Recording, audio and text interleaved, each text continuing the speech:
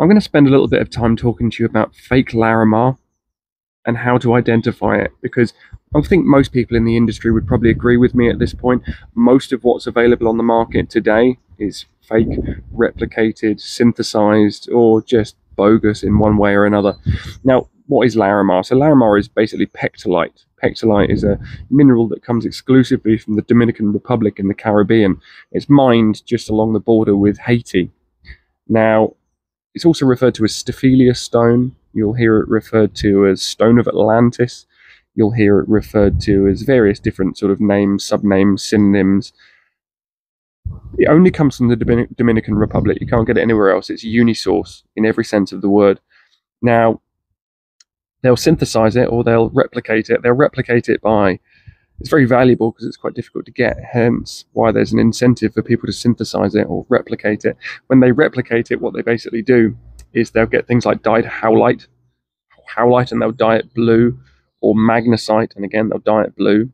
Generally, when these are not being sold as Larimar, they're referred to as blue howlite or blue magnesite, or they'll dye chalcedony. Or if they are synthesizing it, what they can do is they can do it in a lab, in which case it will look fairly convincing because it more or less will be the same thing. It just won't be a genuine article, and it will, in every sense of the word, be synthesized. So it will look real, but there will still be sort of discernible characteristics that will make a professional realize that it's not genuine.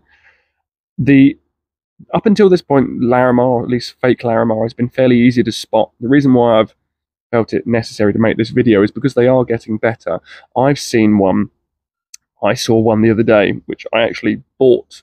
I knew it was fake, but I bought it because I wanted to showcase it, and then I carried it in my pocket to the gym, and then it fell out. So sadly, I don't actually have it to show you, but it was a very impressive fake Larimar.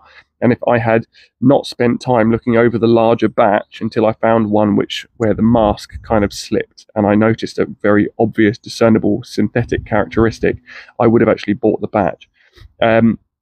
So with Larimar, it sort of has a mottled effect, which is sort of areas of blue which are separated, or there are sort of septum between, which is sort of characterized by a more subtle blue or a lighter blue, maybe a baby blue.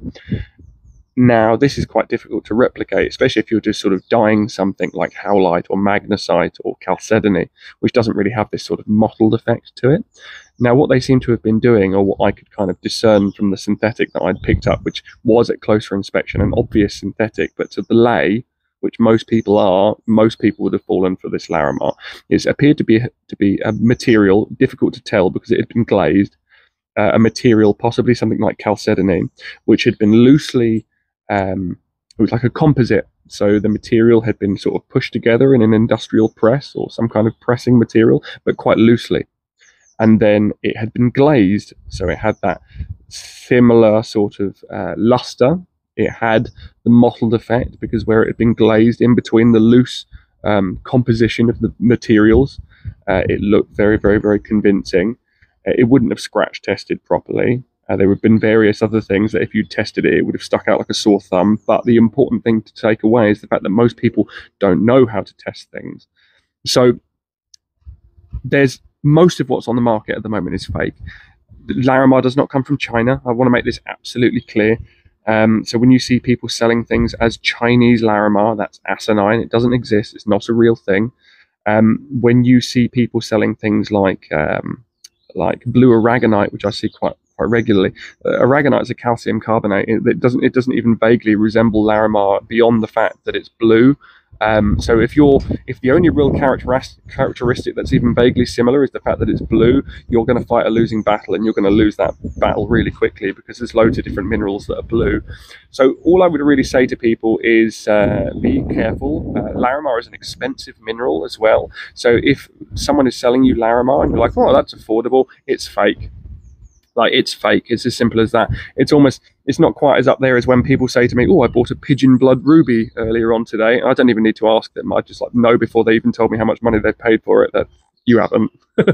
So Larimar is kind of escalating to the point with that kind of absurdity. So be very careful, because most of what I'm seeing on the internet especially is fake, but I have also seen it in shops.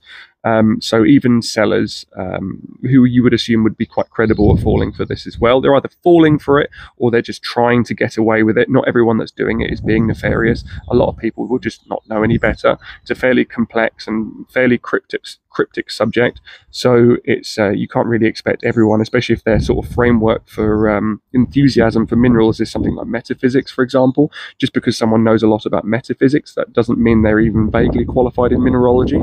So just be on the lookout, I'd say.